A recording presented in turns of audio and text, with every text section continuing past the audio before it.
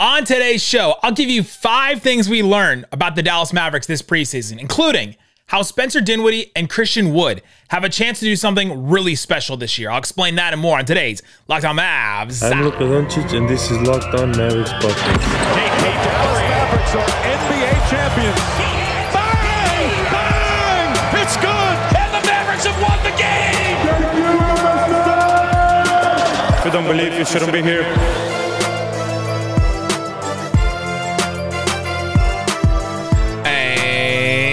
Welcome. You are locked on to the Dallas Mavericks. My name is Nick Angstadt, media member and NBA channel manager for the Locked On Podcast Network. Thanks for making Locked On Mavs your first listen every day. We are free and available on all platforms, including YouTube. But the best way you can help us grow the show is to comment anything below. Let us know. Give me one thing you've learned about the Mavericks this preseason. Just one. Comment that below. Add us on Twitter at Locked On Mavs. You can add me on Twitter at Nick Van Exit. Isaac's not with me today. He is traveling somewhere, doing something in this great wide world, but you can add him on Twitter at Isaac L. Harris. Let's today talk about what we learned in the preseason. There's a bunch of stuff that we've learned in the preseason, but I'm going to give you 5 definite things that I learned. Christian Wood and Spencer Dinwiddie, they have a chance to do something really special, I think. It's different for both of them, so I'll explain what that is. And then let's talk about some of the roster moves the Mavs made. Isaac talked about it a little bit on the weekend show after the Utah Jazz game, but the Mavs are going to sign Campazzo, or at least that's what the Mavericks are going to sign Campazzo. And then the Mavericks signed McKinley Wright on a 2-way deal. They also signed Grant Riller, and then they waive him immediately. What does that mean? I'll explain that in the third segment as well. But let's start with this. I think we learned 5 things about the Dallas Mavericks in preseason. You have to take all of it with a grain of salt, though. The fan jam, the live practice scrimmage that we got to see, the intra-squad scrimmages that they did that Kidd and others have spoken about, and the Mavericks played 3 preseason games, and only 3. Some teams played 6. Some teams played 6 preseason games. You got a big sample size of a bunch of different things. The Mavs only played 3, and they played against maybe 3 of the worst 5 teams in the NBA this year. The Oklahoma City Thunder, Orlando Magic, and the Utah Jazz. So take all of this. Take all of this with a grain of sand, grain of salt, whatever grain you want to take, grain of wheat, grain of corn. But I think we did learn some things. I think there's 5 things we definitely learned about this Mavericks team, despite Luka didn't play in one of those games, despite new players getting added, despite a bunch of different playing bad teams in the preseason, despite a bunch of different things. One thing I think we learned, Spencer Dinwiddie has a chance to do something really special this season. According to Nico Harrison, Spencer Dinwiddie's parents told him that he's never been happier in a basketball situation. Callie Kaplan told that to Jason Kidd and was asking him about Spencer Dinwiddie's situation, and Jason Kidd kind of responded in the same way. All we're doing this season is asking Spencer to be Spencer. Just to be him, just to go out there and do his game. And that is something that's really exciting for a guy like Spencer Dinwiddie that's had a really weird run in his career. Like think about Spencer Dinwiddie's career as he went. So he goes to Colorado. He could have gone to one of those bigger schools. He could have actually gone to Harvard too out of high school. He decides to go to Colorado. He wants to play there. He has a terrible start. Then he figures it out. Then he goes second round in the draft, the 38th pick, to the Pistons in 2014. He kind of doesn't play, and he's just kind of there with Detroit in 2015, 2016. Then he goes over to Brooklyn. He works his way into that rotation. He becomes a really good off the bench player, eventually starts for them, and then in his 4th year with Brooklyn, he finally breaks through. He averages 20 points and 7 assists a game. And then he gets hurt that next year. I think they go to the playoffs that year. And he gets hurt. He gets hurt the next year. And so he's just had these weird setbacks. He's worked himself into these situations. He goes to Washington then after coming back from that injury and tried to be a leader, tried to stand out, tried to do all the things that you want a veteran type player to do. And they didn't want any of it.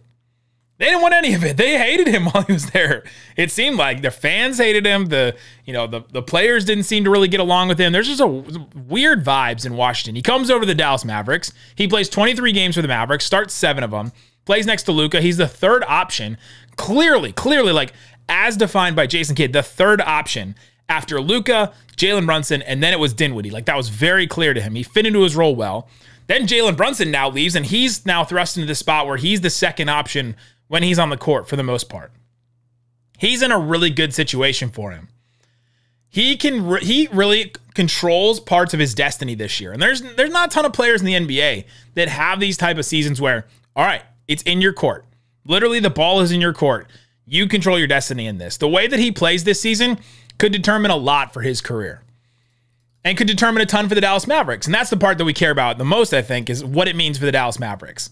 He has a chance to, if he is like a pseudo all-star, to really raise the ceiling for the Mavericks. They really need that secondary ball handler, especially if it's only going to be Luka and him, to be really good. And if that player is really, really good, makes everybody else around him better, scores when they need him to, steps up when they need him to, then the Mavericks are going to win a ton of games. And if he doesn't, then they're going to have to find that scoring elsewhere, which they can do. They can find that scoring elsewhere. They can find it in Christian Wood. They can find it in Tim Hardaway Jr. They can find it in the three-point shooting of Dorian and Reggie Bullock and Maxey and the rolling of JaVale McGee and Dwight Powell maybe. Like, they can find the scoring. They can make it work. They've done it in the past. But if he's good and he takes control of his situation, he has a chance to do something really special, to lift the Mavericks, like to lift the ceiling of the Mavericks, to do what Jalen Brunson did last year. His games over the preseason were really interesting. He plays that first game against OKC. He's 3 of 6 from the field. He's 3 assists, 2 steals in 16 minutes. He looked aggressive. He looked like he was really going out there and taking control. Luka didn't play in that game, so he knew exactly what his role was from the jump. Against Orlando, he plays 18 minutes. He only takes 3 shots. He had 4 assists and a steal and a block, which were nice, but looked like he wasn't really aggressive and assertive out there. Then the Utah game, he goes 1 of 8 from the field, 9 assists, 3 steals in 25 minutes. So, like, he's going out there trying to do his game. And if he's, like, really inconsistent, really, not efficient in his scoring and all that, it could affect the Mavericks a lot because they're going to keep asking. They're going to keep pointing at him. They're going to keep pointing at him and asking him to lead the team in certain spots. Obviously not when Luka's out there, but in certain spots. And that's how he can lift the Mavericks. The other player I think that really has, let's do this one. The other thing that I think we learned about this Dallas Mavericks team is their bench is going to be really, really good. Their bench is going to be a problem. Like, do the whole problem. Like, do the whole thing where it's multiple vowels in the middle of problem. Spencer Dinwiddie is going to be running the second unit.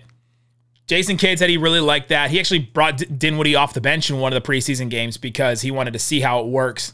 He's going to start. Dinwiddie's going to start the season, but he's going to be playing with that second unit a lot. It's going to be Dinwiddie and Christian Wood and Tim Hardaway Jr. and Maxey and probably Josh Green. And they're just going to run that unit a lot where you have some pretty good shooting. You have rolling. You have some not great defense, but you have at least Maxey and Green and the size of the other 3 guys to play out there. And Dinwiddie's going to be running that second unit, and he's got a chance to really boost that bench. And Tim Hardaway Jr. and Christian Wood are going to score a ton of points off of Dinwiddie stuff. And that's another thing that I think we learned about this team is that their bench is really going to be a problem. Tim Hardaway Jr. had those 20 points against Utah. He only scored 8 versus Orlando, didn't play versus OKC, but bringing him back is a real plus. And especially if he's just going to play his role of come off the bench, light it up, get your own shot every once in a while, hit a bunch of threes, and if you get hot, it's over. Like when Tim Hardaway Jr. gets hot, it's kind of over for other teams because all of a sudden that's the Mavericks' 4th option, 3rd or 4th option, depending on who's on the court or who's playing in that game at any given point. It's like Luka, Dinwiddie, Christian Wood, and then it's probably Tim Hardaway Jr. And so he's down the pecking order, but he can get really hot, and he did in that Utah game. He scored 20 points, and it's one of the reasons why the Mavericks were in that game and ended up winning that game by a lot.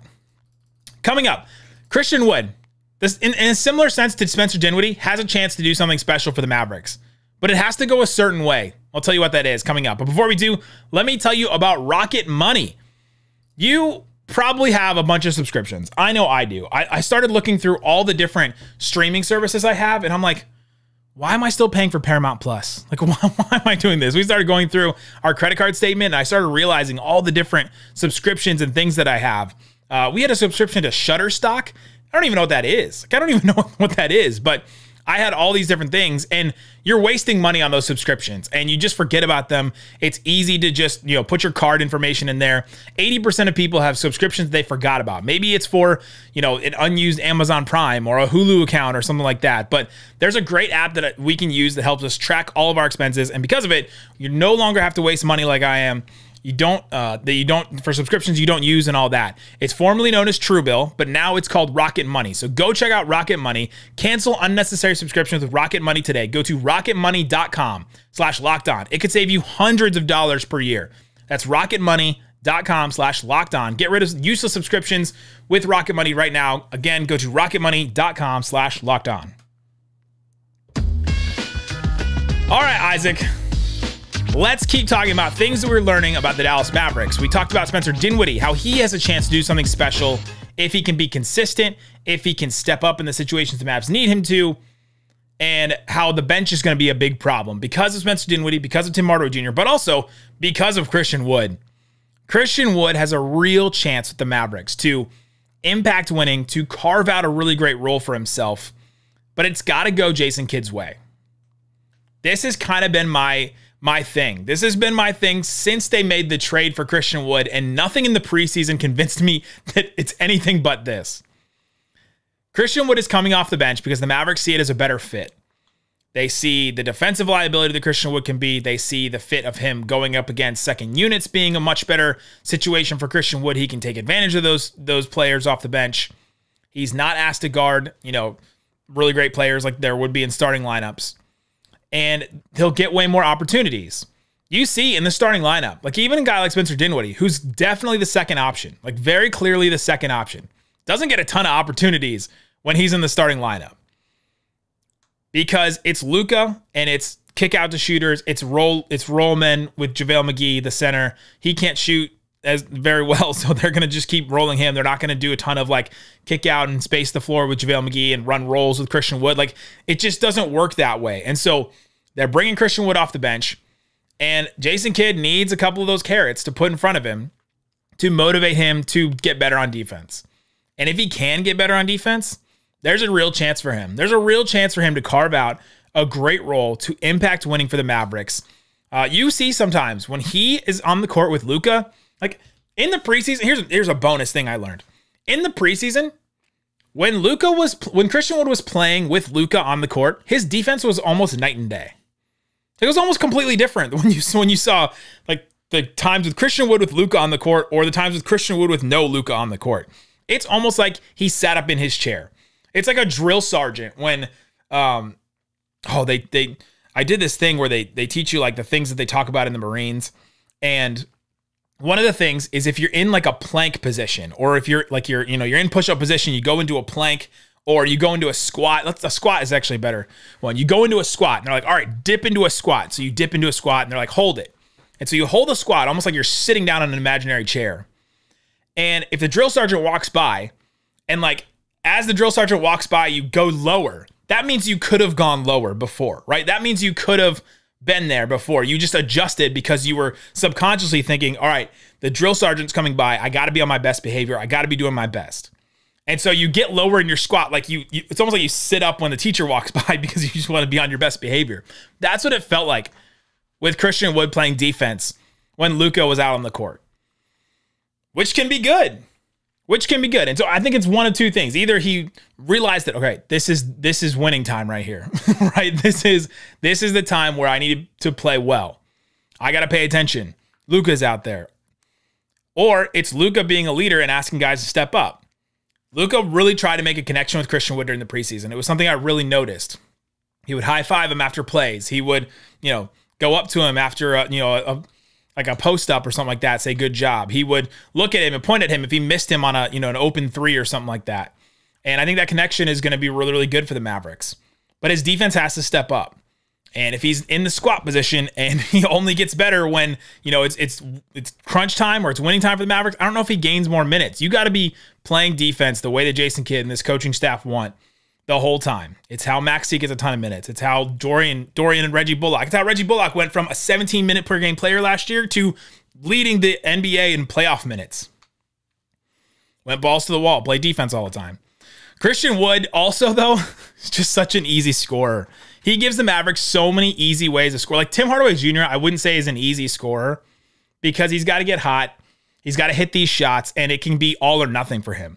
For Christian Wood, like he can manufacture points in many different ways. Like his putbacks, the rolling, the three-point shot, he can get his own shot a little bit, drive action. He can do a bunch of different things.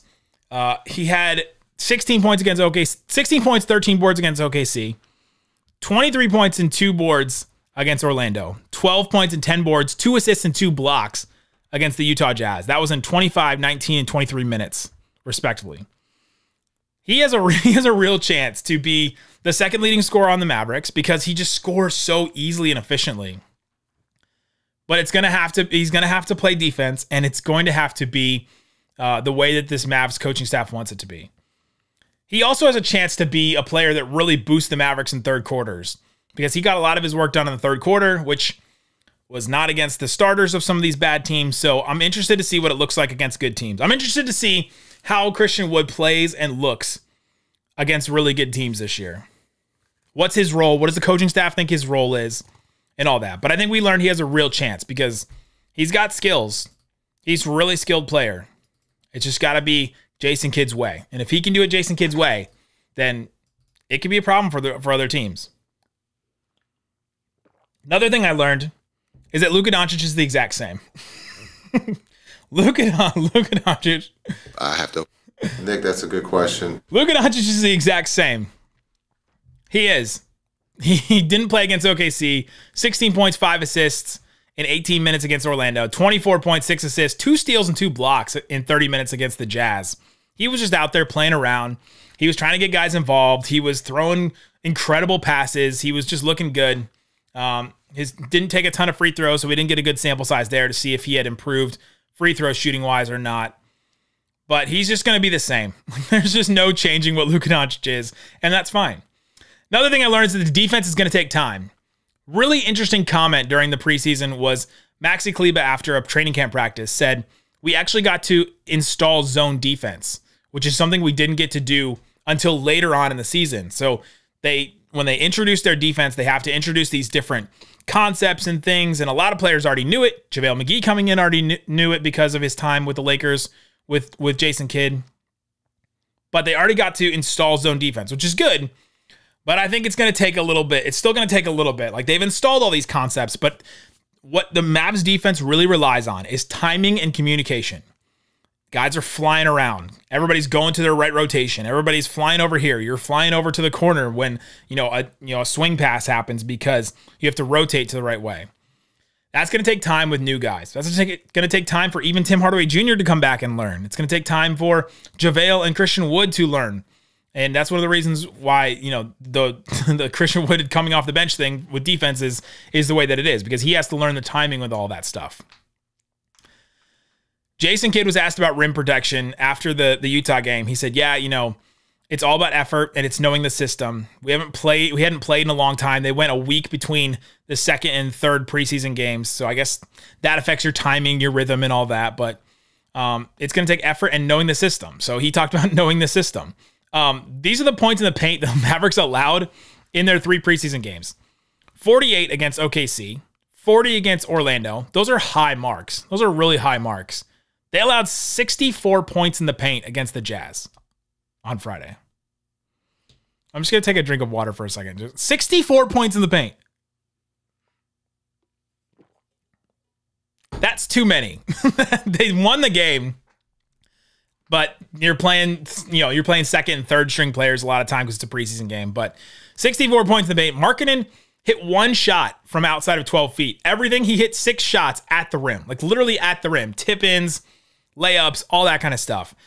I'm questioning about the rim protection. I saw a couple good blocks from JaVale. A really good block from Christian Wood on Colin Sexton on a drive. But how are they going to be against bigs, against guys like Markkanen? Markkanen is not even like a good post scorer. He's not even like a good rebounder at all. And he's in there hitting 6 shots at the rim during a game. That's going to be interesting. They also got completely out-rebounded in 2 games. against Utah, where they played a lot of their main rotation for most of the game. They got out-rebounded 52-36. Now, where's Isaac? Good morning, Isaac. They still won the game against Utah. And Isaac's big thing has been you don't always necessarily need to win the rebounding battle to win the game. But we were told that the rebounds were supposed to be better because of JaVale McGee and Christian Wood. They got out-rebounded 52-36 against Utah, 52-35 against the Orlando Magic. Those did not get better necessarily. So that's something to watch. But that's all comes back to the defense takes time. Coming up, let's talk about Jaden Hardy a little bit because I learned something about Jaden Hardy. And then we'll talk about some of the moves the Mavericks are going to make. Campazzo, McKinley Wright, what happened with Grant Riller, the Mavericks signing him. I'll explain all that coming up. But before we do, let me tell you about BetOnline. It's the best place to check out the odds and lines inside and outside of sports. So you can go there right now. Hopefully you didn't put any money on the Cowboys line over the weekend, but you can check out their NBA lines. They have the NBA futures. You can check out conference futures. The Mavericks right now are plus 1,100 to win the West. Warriors number 1, Clippers number 2. They're pretty close. So like plus 300 each, just about. Phoenix is plus 550. Denver is plus 750. Lakers plus 900. They're always inflated. Grizzlies plus 1,000, and then the Mavericks. So they're up there. Like if you take the Lakers out, they're 1, 2, 3, 4, 5. They're 6th in the West, like 6th best odds to win the West according to BetOnline. So you can check that out. You can check out everything else on BetOnline. It's where the game starts. All right, Isaac, let's continue to talk about some things we learned about the Mavericks in the preseason. Last one here. Jaden Hardy is just out of the rotation. Like just a little out of the rotation. Jason Kidd, right before the game against the Utah Jazz, said, quote, right now, Hardy is just on the outside looking in on the rotation. But that doesn't mean he's not going to get a chance to play. He was talking about Utah. Hardy had a real up and down training camp. What you'd expect from a young rookie that is, the style of player that Jaden Hardy is, coming in, doing the things on a veteran-ish team like the Dallas Mavericks. He had that. He had 21 points against OKC. 16 of them were in the fourth quarter in 24 minutes. He led the comeback on that one, so that was a good game for him. Then he started against Orlando. He had 6 points, 2 assists on 2 of 10 from the field in about 20 minutes. So that was kind of a down game, even though he got the start, which was positive. Then against Utah, he only played 5 minutes because they wanted to play their main rotation. They played him the last 5 minutes or so. He had 2 points on 1 of 3 shooting, so just had that one transition bucket. But he put together some really good days, even though he's just out of the rotation. And this is what Isaac and I have been predicting about him since the beginning, is he's going to be just out of the rotation, but he's going to have a chance to work his way in. He put together some really good days in training camp. He had the game against OKC where he had 16 points in the fourth quarter and led the comeback for the win. He then started against Orlando. I would consider that a good day, even though he didn't play super well. Right after that game against Orlando, Wednesday, October 12th, Jason Kidd was asked who was the star of your inter-squad scrimmage that we didn't get to see. And he said Jaden Hardy. That was the first name out of his mouth, was Jaden Hardy. So I think that was a positive day for him. He had the live practice where he hit the Sham God against Maxey on the one-on-one. That was a really good day for him. Then he had the fan jam where he was going like back and forth with Luka in the inter-squad scrimmage. So he built some good days in the preseason. It just wasn't enough, and wasn't enough consistently for him to guarantee a spot in the rotation. That's fine. I think that's fine.